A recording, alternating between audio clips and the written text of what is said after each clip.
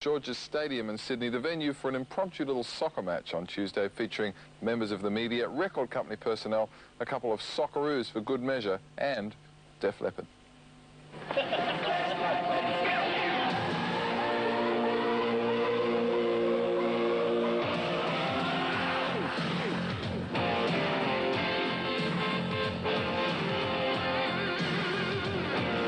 What's the story? You going to win this one today or what? Yes. Who's going to score the winner, me or you? Him. He's a Socceroo. That's not right. That's why. No, I'm afraid. Good luck. All the best. I might have to. I might have to score the winner. Not.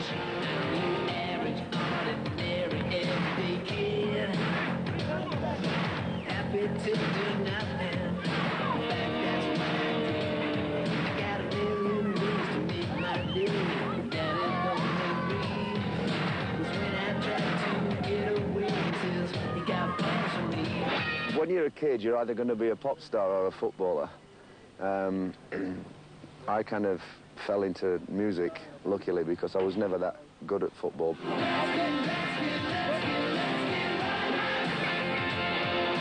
It's the first time for the majority of people seeing us that they've seen us live, so, you know, maybe the first 10 minutes or so, they're sort of like just watching to see what's going off, and then they get into it and realise they're as much part of the show as we are. And by the end of the, 2 hours 20, whatever we're playing, it's pretty much outrageous.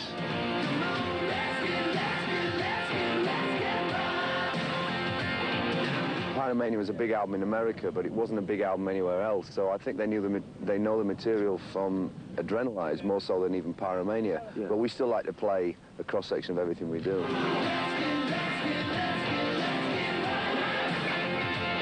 You playing in the round?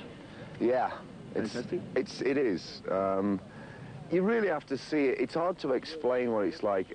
The only kind of comparison we can draw it to is like wrestling or boxing, where everybody's all the way around the ring.